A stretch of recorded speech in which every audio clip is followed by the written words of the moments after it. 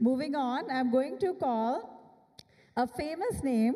You probably all have heard it. Mr. Faridoon Shahryar from Bollywood straight to Boston. So I don't think I have to introduce him. He's a famous name in Bollywood. He's done a lot of interviews of Bollywood celebrities. And he's going to moderate a panel. And would you like to invite your guests, please? Good evening, Boston. How are you doing? And a big congratulations to all the performers. I think बहुत ही कमाल का जिस तरीके गाने उन्होंने सब लोगों ने करे हैं performers को, तो big congratulations to all of you. And I'd like to invite Razia Mashkoor Appa. And she's the brainchild in more ways than one behind this entire evening together and this entire festival, India International Film Festival of Boston. And I'd like to invite Priya Samant ji.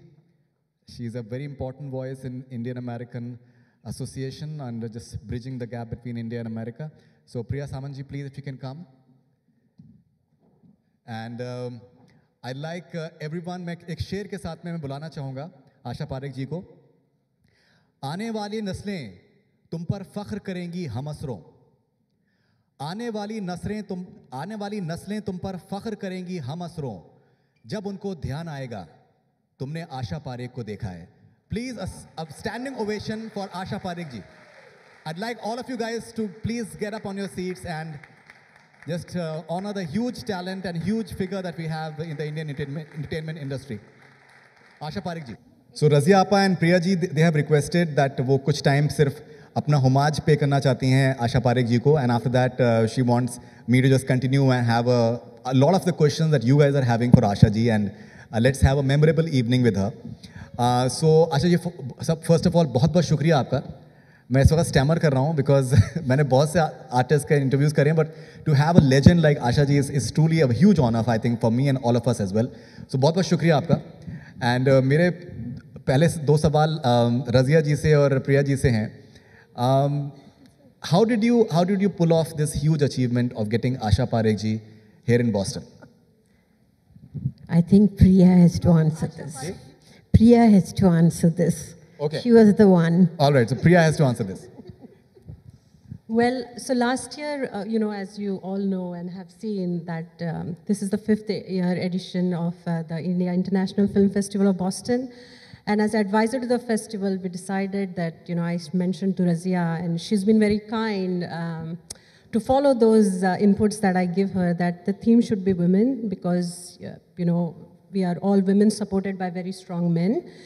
And we decided, because the theme is women, we need a legend from the Indian cinema, from the Hindi cinema.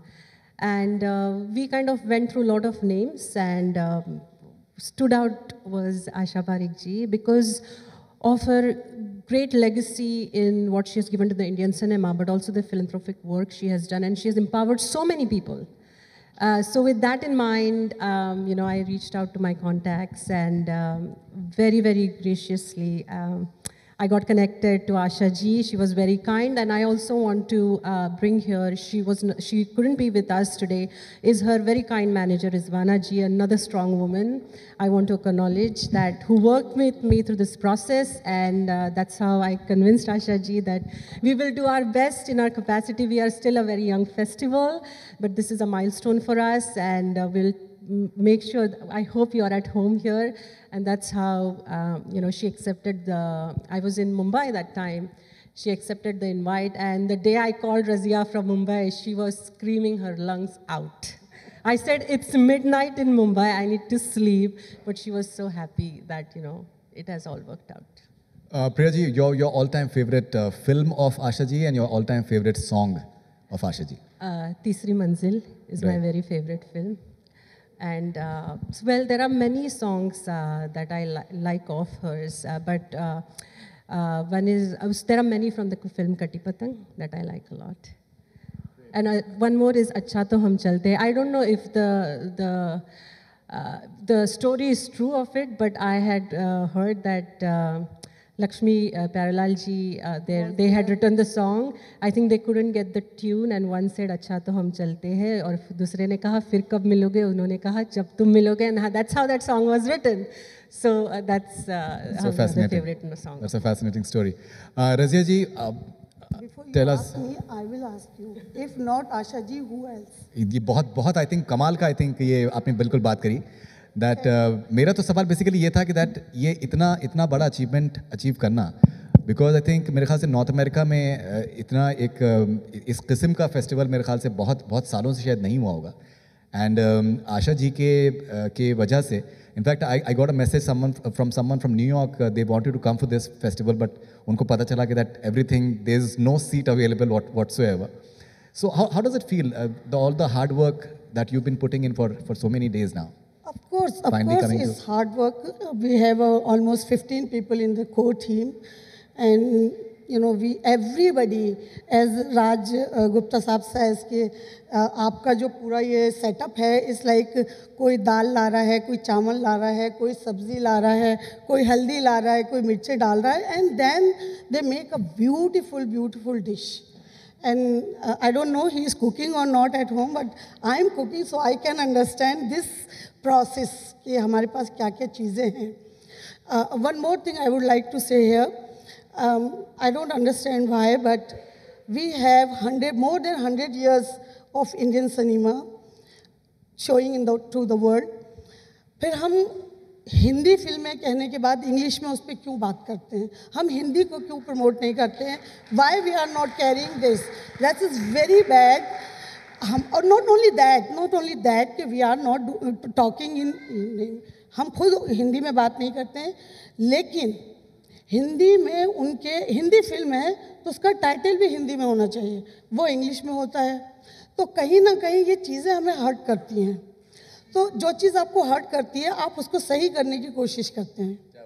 So this is our first step towards that.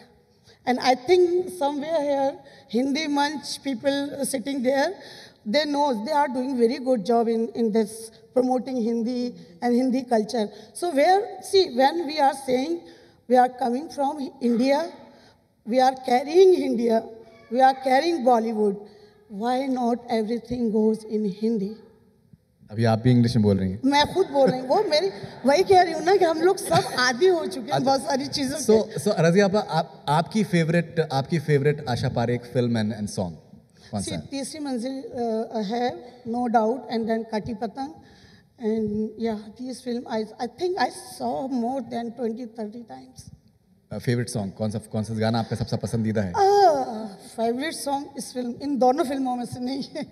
बताइए कौन सा? आजा पिया तो है प्यार दूं, गोरी भैया तो है बात दूं. क्या choice? Every week I have to listen this. That's my it's kind of ritual. क्या बात? रिचुअल. क्या बात है. ओके, एंड रज़िया आपा ने मुझसे कहा था कि दैट मैं इनफैक्ट स्टेज पर ही नहीं आऊँगी. मैंने बड़ी मुश्किल से उनको कन्विंस किया है, रज़िया आपा और प्रिया को, that you have to come on stage. So thank you very much आप लोग के आने के लिए और अपने व्यूज़ को शेयर करने के लिए हम लोगों के साथ में. और अगर आपकी इजाज़त हो तो आशा जी के साथ में कुछ सवाल. बहुत शुक्रिया आप लोगों का प्रिया and Razia ji, thank you very much. And बहुत सी चीज़ें मेरे जहन में आ रही हैं, बहुत से मेरे गाने जहन में आ रहे हैं. लेकिन मैं शुरुआत करूँगा एक शेर के साथ में, बिकॉज मुझे लगता है कि जो आशा जी की जो एक जर्नी है, जो उनका सफ़र है, वो मेरे ख्याल से शायद इस शेर में बहुत अच्छे तरीके से उसको हम सम अप कर सकते हैं. तो कहिए तो आसमां को ज़मीं पर उतार लाएं, कहिए तो आसमां को ज़मीं पर उतार लाएं, मुश्किल नहीं है कुछ भी अगर ठान लीजिए. सो मुझे लगता है कि जो आशा जी ने करके दिखाया है, कि जिस तरीके का उन्होंने एक अपनी जर्नी के ज़रिए से, और जो उन्होंने महारत हासिल करी है, जो रिस्पेक्ट हासिल करी है, और सबसे ख़ासियत है आशा जी के बहुत से भी गाने ये यहाँ पर परफॉर्मर्स ने प्ले किए और सारे एकदम हम लोगों के जहन में सारे वो गाने आ गए. लेकिन जिस तरीके से, जिस ग्रेस और डिग्निटी से आपने हमेशा परफॉर्म किया है, that is class apart. Why was it so important for you to just maintain that level of grace and dignity in everything that you've done? I think that one should have one's own importance in life, for the self I'm talking about. And dignity is how you behave, how you look at life. So that's how it is. आपका जो सफ़र जिस तरीके से रहा है, जब आप उसमें देखती हैं और जिस तरीके से कहा जाता है कि आप आई थिंक स्पेशली 60 के जो हम लोग का जो दशक रहा है, उसमें आप top, you were the number 1 actress that all of us had. 60 का दशक आपके करियर में कितना इम्पोर्टेंट रहा है? सारे साल इम्पोर्टेंट थे। बिल्कुल बिल्कुल। It's when I started working, मैंने जब काम शुरू किया, मैं 9 साल की थी और मैं स्टेज पे परफॉर्म करती थी। Late Bimal Roy saw me and called me and just said के काम करोगी? मैंने बिल्कुल बिंदास होकर हाँ कर दी, not knowing what I was doing because I was around 8 or 9 and life इस तरह से चलती रही। फिर थोड़ा सा बुरा वक्त भी आया कि I was signed for a film, and after 2 days shooting the director thought that I was not star material, तो हमें उठा के फेंक दिया। बट हमारी तकदीर अच्छी थी कि 8 दिन में ही मिस्टर एस मुखर्जी ने मुझे बुलाया और रेस्ट इज़ हिस्ट्री, दिल दे के देखो शुरू हो गई थी and I start in it. Film was a very big hit. तो बस इसलिए 59 से मैं कहूँगी ये वक्त बहुत अच्छा था, लेकिन लाइफ में अप्स एंड डाउन्स तो होते ही है। बिल्कुल। उन डायरेक्टर से आपकी फिर मुलाकात हुई जिन्होंने आपको कहा था कि आप स्टार मटेरियल नहीं हैं? उन्होंने एक बार ये कहा, मतलब I became a star and he came to me और कहा कि आप मेरी पिक्चर में काम करिएगा। तो मैंने कहा ज़रूर करूँगी, क्यों नहीं करूँगी। और बट अनफॉर्चुनेटली पिक्चर बनी नहीं। राइट। मैं आप लोगों के साथ में एक और भी एक इंफॉर्मेशन शेयर करना चाहूँगा कि आशा जी 1972 में बॉस्टन आई थी और यहाँ पर उन्होंने परफॉर्म किया है बॉस्टन में। कुछ याद है आपकी बॉस्टन की? 72 बॉस्टन की, या 1972 में अपना पूरा ट्रूप लेकर आई थी और बॉस्टन में मैंने एक परफॉर्मेंस किया था। यहाँ लोग जो बैठे हैं इसमें काफ़ी लोग तो पैदा भी नहीं हुए होंगे, तो लेकिन आई रिमेंबर मैंने यहाँ परफॉर्मेंस किया था और बहुत सारी जगह पर परफॉर्मेंस किया था। आई रिमेंबर कि हमारे शोज़ इतने अच्छे गए थे तो फिलाडेल्फिया वालों ने कहा कि हम आपको बेल दे देंगे, लेकिन आप आइए। हमने कहा हमें बेल नहीं चाहिए क्योंकि हम इधर से उधर भाग रहे हैं, परफॉर्म कर रहे हैं। तो I think we missed out on the bell. आप फिलाडेल्फिया के आप बेल की बात कर रहे हैं। बहुत से लोगों का ये भी मानना है कि आपको जापान की आपको सिटीजनशिप भी ऑफर हुई है। नहीं जी, 2 बार तो साइनोरा यहाँ पर हो चुका है। हाँ, पिक्चर बहुत चली थी इसलिए उसके गाने भी बहुत अच्छे थे। भगवान has been very kind to me कि जितनी पिक्चरों में मैंने काम किया उसके गाने सब सुपर डुपर हिट थे। गैर मामूली लेवल पे actually I think that calls for a right. And आपने जैसे डांस ट्रूप की बात करी और क्लासिकल म्यूज़िक में आपने, क्लासिकल डांस में आपने हर फॉर्म में आई थिंक आपको एक आपने बहुत ही ज़्यादा कंट्रीब्यूट किया है। बहुत से गाने अभी हमने देखे, परफॉर्मेंसेस देखे और जो आपका डांस स्टाइल था आई थिंक वेस्टर्न का वाज आउटस्टैंडिंग। क्या आपको लगता है कि जो क्लासिकल का जो आपकी जो ट्रेनिंग थी वो that really helped you in your films as well? Yes, in a way help किया, लेकिन जाइविंग वाइविंग तो आती नहीं थी, तो उसके लिए मुझे सीखना पड़ा। और मुझे याद है एक बहुत लंबा सा लड़का था, उसने मेरे दोनों टोस पे डांस कर कर के मेरे दोनों टोस की सत्यानाशी कर डाली। तो इट वाज ओके, थोड़ी सी जाइविंग सीख ली, थोड़ा सा इंग्लिश डांस भी कर लिया, लेकिन क्लासिकल डांस हाँ। और ये मैं कहना चाहती हूँ कि हम लोग अपना जो डांस है वो भूल गए हैं। आई थिंक आप अग्री करेंगे कि जो आजकल के जो डांसेस हो रहे हैं वो हमारा डांस नहीं है, वो हमारा कल्चर नहीं है। और हमारे पास इतने सारे फोक डांसेस हैं, every state has a dance of its own. और हम क्या कर रहे हैं, हम वेस्टर्न डांस को इमिटेट कर रहे हैं। कभी तो ऐसे लगता है, कभी तो ऐसे लगता है कि हम एरोबिक्स कर रहे हैं, वी आर नॉट डांसिंग। तो ज़रा तकलीफ़ होती है, दिल से तकलीफ़ होती है। बिल्कुल बिल्कुल सही आप कह रही हैं। और मैं आपका एक इंटरव्यू पढ़ रहा था, आपने इसका भी जिक्र किया है कि जो जाहिर सी बात है और आपको हक़ है इस बात का, बिकॉज आपने जिस तरीके के गाने आपके साथ जुड़े हुए हैं, वो ऐसा एक आई थिंक अचीवमेंट है जो कि फिल्म इंडस्ट्री में हमेशा हमेशा याद रखा जाएगा। जो गाने पिछले कुछ सालों में जो रहे हैं, उससे भी आपको लगता है कि इवन जो सॉन्ग पिक्चराइजेशन है वो आपको थोड़ा सा उसमें भी कुछ तकलीफ होती है? I think Sanjay Bhansali is the only one that you feel like picturizes the songs nicely, but you're not very happy with a lot of other songs the way they're picturized. No, Sanjay Leela Bhansali is an exception because he's making films, history की film से होती है उनकी, तो he's bound by it, you see. तो उसमें आप काफ़ी कुछ हमारा कल्चर देख पाते हैं, लेकिन आम एंटरटेनमेंट फिल्म्स में that's not dance. That's what I feel. Asha ji, आपके बहुत से गानों को रीमिक्स भी किया गया है। आप कैसे देखती हैं जो रीमिक्सेस होते हैं और जो उनके म्यूजिक वीडियोस होते हैं? Awful. Awful.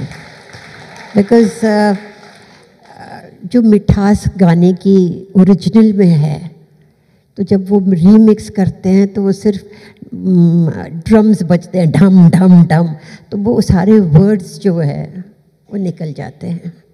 That's what I feel. Ji, and what about the music videos on these remixes? Nothing to say. Asha ji, you are also one of the very few actresses जो आपने एक कमाल का ट्रांजिशन आपने black and white से colour में देखा है। कैसा दौर था वो एक जो ट्रांजिशन एक तरीके का था, वो कैसे देखती हैं आप? कैसे आपको यादें आपकी हैं उसकी? Transition of what? Like in terms of from black and white to color. I still feel black and white is beautiful. Colors, हाँ, क्योंकि आप बहुत सारे कलर्स देखते हैं, बट कई बार ऐसे भी होता है कि the director wants too many colors in one frame, तो गॉडी लगने लगता है। So anyhow, but I prefer black and white to color. That's my choice. Great. लेकिन आपको अगर कुछ यादें हों कि जब जैसे आपने शुरू में आपने ब्लैक एंड वाइट आपकी फिल्में रही, फिर उसके बाद फिर कलर में, तो कुछ जो शॉट टेकिंग में कुछ क्या डिफरेंस होता था? कैमरा का किस तरीके का, इंस्ट्रक्शंस कैसे होते थे? कपड़ों के बारे में कुछ बातें होती थी? नहीं, ऐसे तो कुछ नहीं था, लेकिन आई रिमेंबर जब कलर आया तो it was Geva colour, then it went into Technicolor. तो गेवा कलर के टाइम पे तो huge lights used to be there, और उसमें वो लोग कुछ पता नहीं डालते थे, उससे इतनी मतलब गर्मी होती थी। I remember we shooting for हम हिंदुस्तानी एंड दैट लाइट वाज, उसको पता नहीं क्या कहते थे, वो इतनी ज़ोरों से लगी हुई थी कि आई बर्नड माई सेल्फ, मेरा पूरा शोल्डर जल गया था। तो at that time it was very difficult, but then now it's become very easy because you have cold lights. So with cold lights everything is fine, you can even open your eyes. हम जब काम करते थे, we used to go do the outdoors, we used to have reflectors, and those reflectors were so hard that it was very difficult to keep your eyes open. And I remember कि continuously if I was shooting for 10 days my eyes used to become red. So when the films were released, many people asked me कि आप आंखें लाल कैसे कर देते थे? अब कैसे बोलूं कि भाई ये रिफ्लेक्टर्स जो है वो आंखों में जो तकलीफ होती है वो तो हम ही जानते थे। क्या बात है। आशा जी, हिंदुस्तान 47 के बाद में एक ग्रेजुअली जिस तरीके से निकल के आ रहा था, और जो लोगों की एस्पिरेशंस होती थी वो फिल्मों से बहुत जुड़ी हुई थी। बहुत से लोगों को ट्रैवलिंग में आई थिंक बहुत ही लिमिटेशंस होती थी, और फिल्मों के ज़रिए लोगों ने दुनिया को देखा। बिल्कुल। आपके फिल्मों के ज़रिए बहुत सी खूबसूरत नज़ारे देखे, और जिसको कहते हैं कि वाइकेरियस तरीके से उस जगह पे वो पहुंच गए। कुछ ऐसे कभी आपको किसी ने फीडबैक दिया हो, कुछ आपको कभी बताया हो किसी ने कि कैसे उन्होंने वो those films have made a difference for them in terms of aspirational value कि कभी हम भी जाएंगे वहाँ पर? कश्मीर उस वक्त बहुत पॉपुलर था और बहुत सारे लोग कश्मीर की फिल्म्स देखकर, कश्मीर में मतलब जो पिक्चराइज हुई थी, जैसे कश्मीर की कली थी, मेरी फिल्म थी फिर वही दिल लाया हूँ, तो ये सब फिल्में मेड इतने अट्रैक्टिव थे मतलब पिक्चराइजेशन में, that people wanted to go to Kashmir and see what Kashmir was. कुछ फैंस का अगर आपके तजुर्बे रहे हों, कैसे फैंस कैसे अप्रोच करते थे स्टार्स को उस टाइम पर? लेटर्स आते थे, फोन से लिखकर आपको प्रपोजल्स आपको आए हों? अच्छा, एक वाकया सुना देती हूँ, लंबा है लेकिन सुनिएगा. जी प्लीज, थैंक यू. एक बार ऐसे हुआ कि मेरा जो घर था उसके दरवाजे के बाहर एक चाइनीज़ आदमी आके रहने लगा. तो हमने कहा ये पता नहीं कौन आके रहा. मेरे ड्राइवर ने समझाया कि भाई जाओ यहाँ से, साहब जाने को तैयार नहीं, और वही मतलब अड्डा जमा कर बैठा हुआ था. तो मुझे डर लगने लगा, अगर लोग जाके उसको कहें कि तुम जाओ तो वो छुरी निकाल कर दिखाए. तो पता चला कि he wanted to marry me. अब हुआ ये कि मैं इसको शूटिंग करने जाऊँ, रात को वापस आऊँ, तो you know I used to duck in my car कि भैया कहीं देख नहीं ले चीना मुझे. बहुत तकलीफ दी, 15-20 दिन हुए जा ही नहीं. तो आई wrong up the commissioner of police and said कि भाई इसको यहाँ से हटाओ, ये बहुत न्यूसेंस हो गया है. तो उसको हटा दिया, उसको जेल में डाल दिया. Can you believe it, he wrote a letter to me from the jail कि मुझे जेल में डाला है, मुझे बाहर निकालो. अब भाई मैंने तो आपको अंदर डाला है, बाहर कहाँ से निकालूं तुमको? So that was the incident. हम होते हैं, फैंस होते हैं, पागल किस्म के होते हैं कई बार. अभी मैं थोड़ी देर पहले मैं देख रहा था जो कुछ आपके फैंस यहाँ पर फोटोग्राफ्स आपके साथ खिंचवा रहे थे. सो एक साहिबा थी, उन्होंने काफ़ी ज़ोर से बता रही थी कि मैंने जब प्यार किसी से होता है, मैंने देखी आपकी. और अच्छा, ओके. सो वो जो एक सेंस ऑफ ओनरशिप होता है, मैं सुबह से मैं काफ़ी लोगों से मेरी मुलाकात हुई यहाँ पर बॉस्टन में, और मैं देख रहा हूँ लोगों को एक बड़े सीरियस उनके कंटेस्ट हो रहा है, सीरियस डिस्कशन हो रहा है. नहीं कारवां, कोई दूसरा कह रहा है नहीं दो बदन में, वो बड़ा डिटेल इंटेलेक्चुअल डिस्कशंस हो रहे हैं कि why that particular film is better. कटी पतंग, यू नो, एंड देन वो गूगलिंग हो रहा है कि she one a film fair award in 1971. This has to be the best performance. When fans start owning your work, how do you look at it? Like, do you look at it as a spectator and just see how they are dwelling among themselves? I feel delighted I'm sure. that they are connecting with the film और मुझे याद कर रहे हैं. So it's a nice feeling. आपकी biography, आपकी hit girl उसको कहा, इट्स कॉल्ड हिट गर्ल. जैसे बहुत से लोगों का एक ये तस्वुर था कि आप बहुत ही कामयाब, आप कमर्शियल एक्ट्रेस हैं. फिर दो बदन से, कटी पतंग एंड मैं तुलसी तेरे आंगन की, एज एन एक्टर आपको बहुत ज़्यादा लोगों ने उसमें अप्रिशिएट किया. कितना इम्पोर्टेंट था आपके लिए कि एक एज एन एक्टर आपको एक रिकग्निशन मिले and people appreciate your performance and not made your glamour quotient? Actually, the critics thought that I was not a good actress. तो जब ये पिक्चरें आई तो I remember the times of India के one of the critics had praised my performance in Do Batan, and I really cherished it because I said at last somebody says that I can act. So these films did prove that I could act. So that was a good thing for me.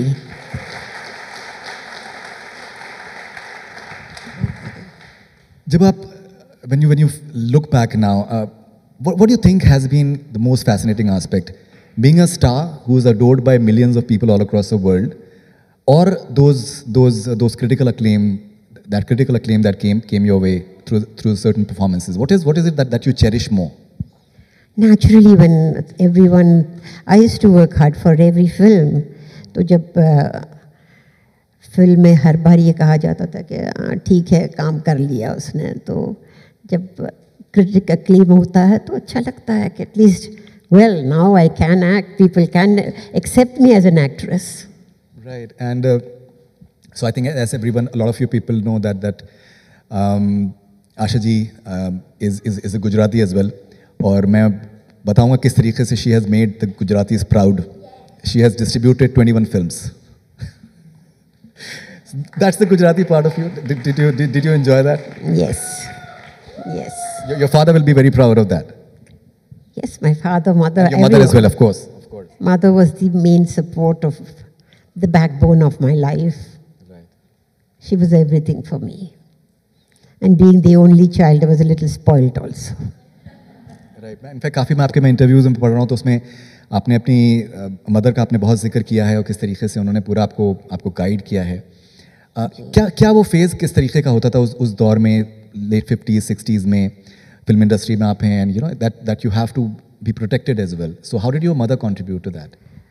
My mother was a very strict mother, and she never allowed anybody to come near me.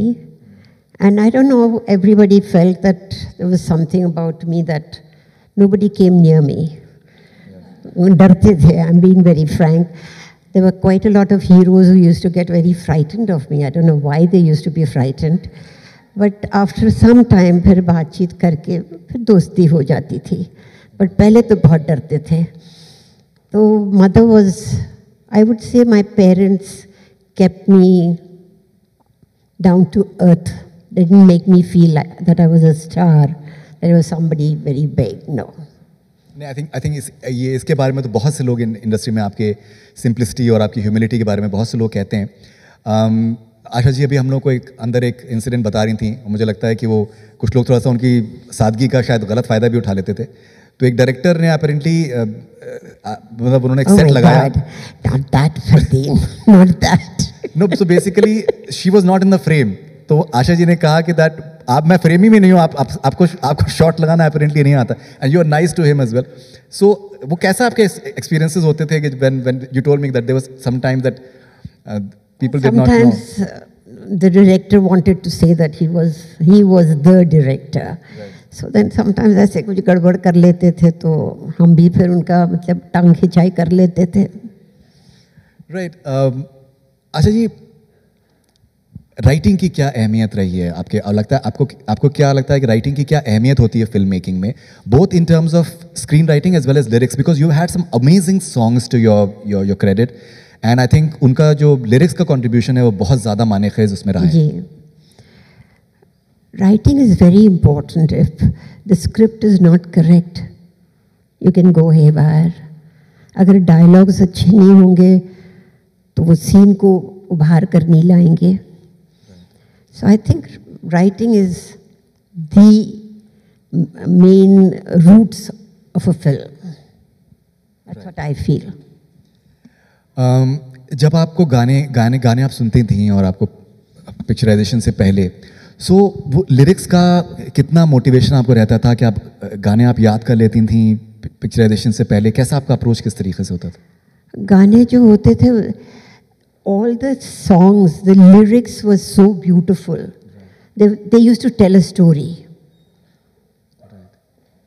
आजकल के जो lyrics हैं, माफ़ करना बुरा मन नहीं मान लगाए लोग, लेकिन आजकल के लिरिक्स कुछ समझ में नहीं आते मुझे. और हाँ, कुछ गाने बहुत अच्छे होते हैं, ये नहीं कहूँगी कि सारे गाने ऐसे हैं, लेकिन कुछ गाने तो ऐसे होते हैं कुछ समझ में नहीं आता कि क्या कहना चाहते हैं. हमारे गाने होते थे that used to link with the story, which was very important.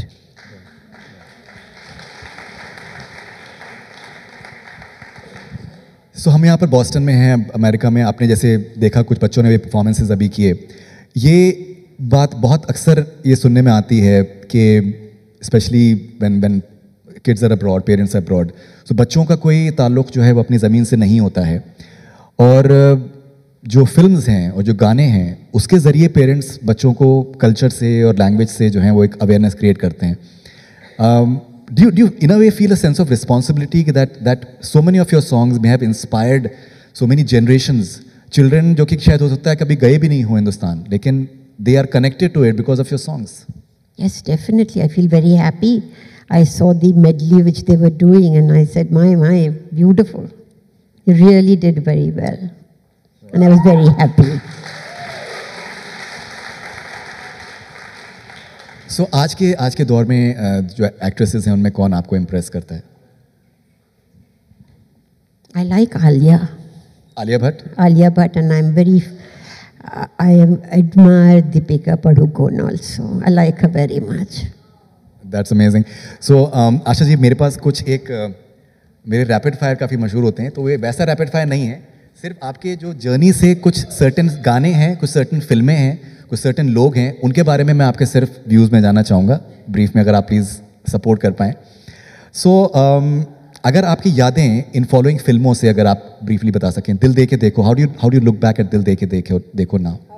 दिल दे के देखो, how do you look back at दिल दे के देखो? Dil De Ke Dekho. Well, that was the stepping stone of my career.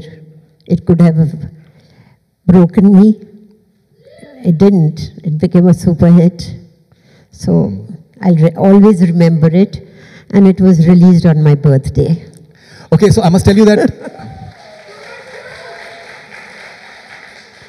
Asha ji's birthday is coming up on 2nd October, so you can wish her now. Thank you.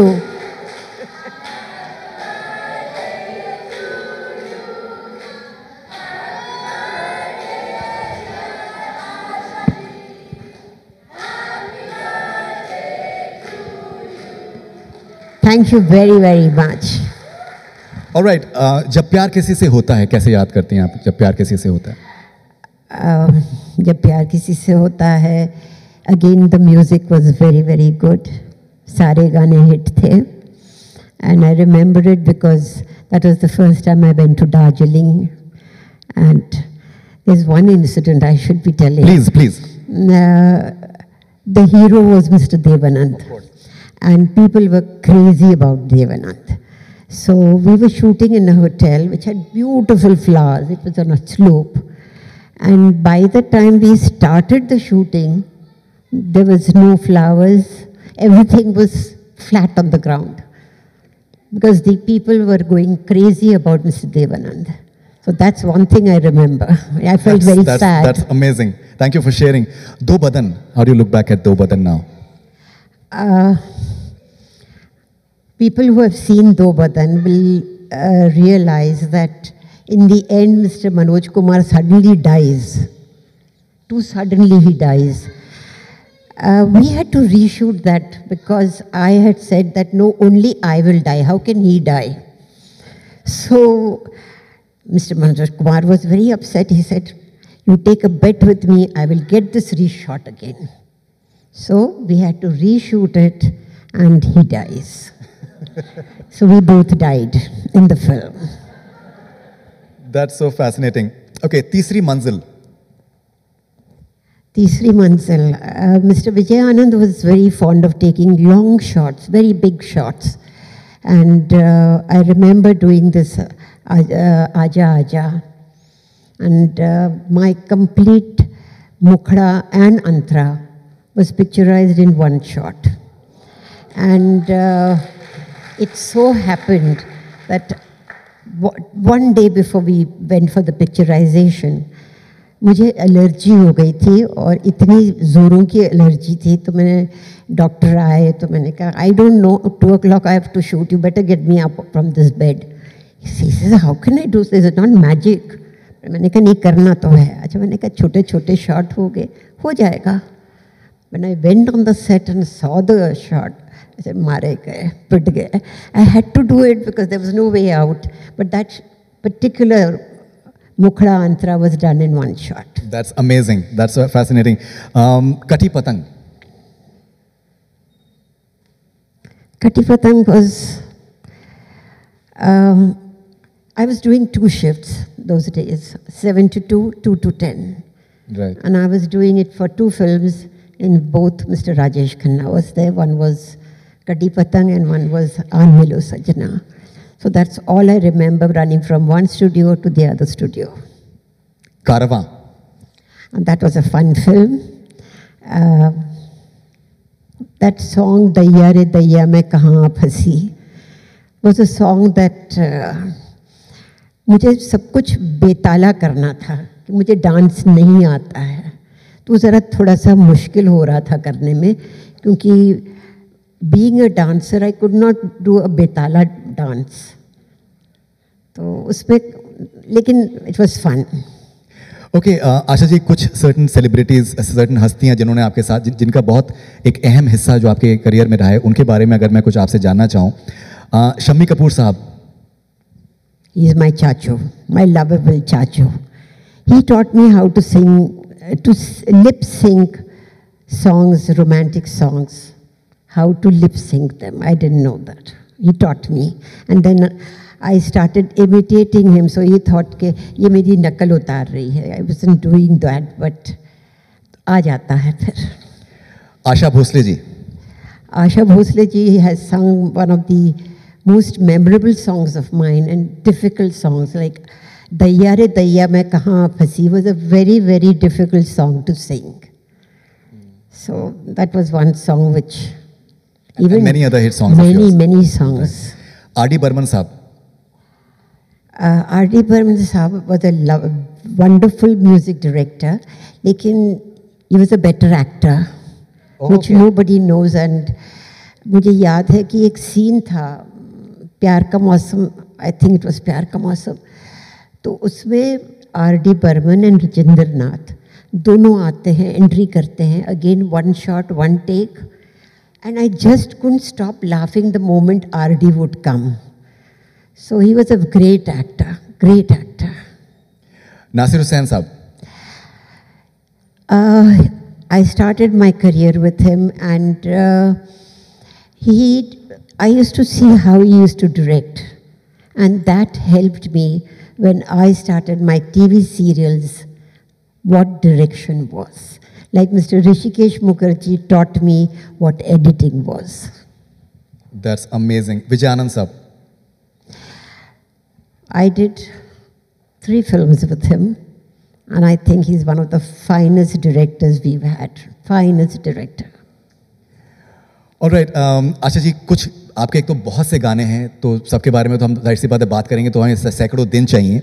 कुछ मैंने गाने आज select किए हैं, अगर आपको कोई भी याद, अगर आपको उन गानों से रिलेटेड अगर आपको हो, अगर आप शेयर करना चाहें हमारे साथ. जाइए आप कहाँ जाएंगे. Very beautiful song. O.P. Nayyar साहब का म्यूजिक था. We shot in Kashmir, and ऐसे कोई ख़ास बात तो थी नहीं, लेकिन गाना बहुत सुंदर है. Right. It's one of my favorites. Sayonara. अब सायोनारा तक पूछना ही चाहिए मेरे ख्याल से. 2 बार यहाँ पर हुआ perform. Sayonara. Well, I had to wear the obi and dress up like a Japanese girl. And the Japanese crew was very happy with me, seeing me in that dress. And it was shot in Japan, and बहुत मज़ा आया था उसका भी. दिल भर दिल से प्यार. मेरा गाना नहीं था. I'm sorry. Okay, ये जो मोहब्बत है,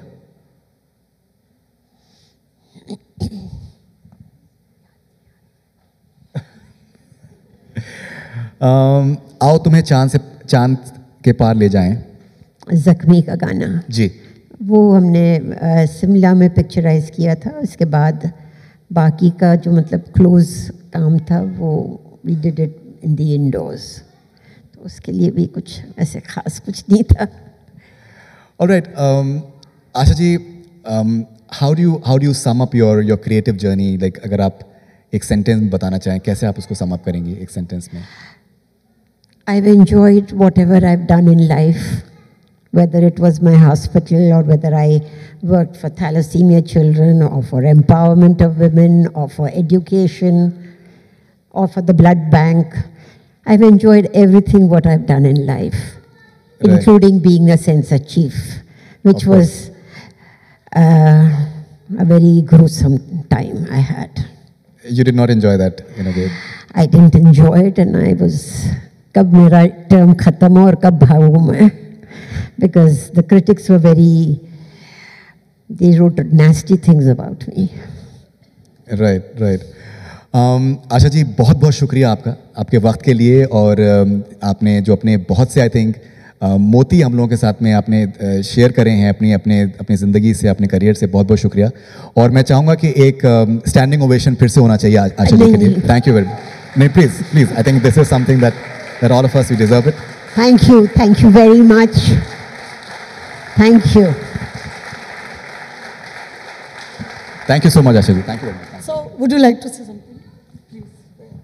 Well, on behalf of the India International Film Festival, I thank Faridoon and Asha ji, a great actress, a legend, a great businesswoman, a philanthropist, and she's a Padma Shri Award winner.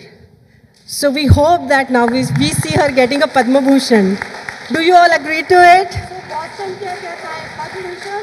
Padma Bhushan, yes? Yes. बोलिए. जरा जोर से बोलिए. Thank you very much. I hope that your wishes do come true. Thank you. Yes.